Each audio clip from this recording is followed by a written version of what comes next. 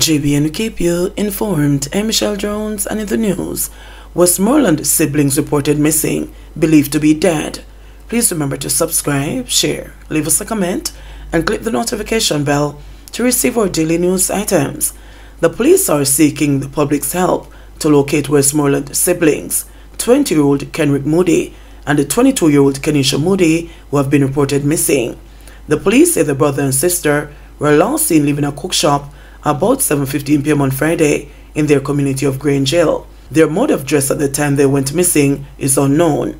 Kerrick is of dark complexion, slim build, about 5 feet 4 inches tall, while Keneisha is of brown complexion, slim build, and about 5 feet 2 inches tall.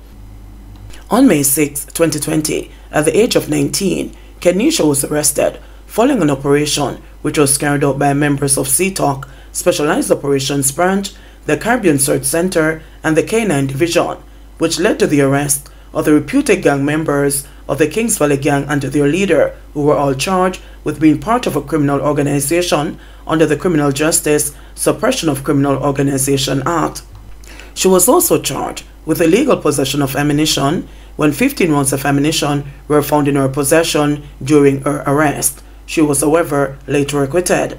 A video has, however, surfaced online showing what appears to be the lifeless bodies of the siblings in a shallow grave. An individual is seen in the video using a shovel to fill the grave with dirt.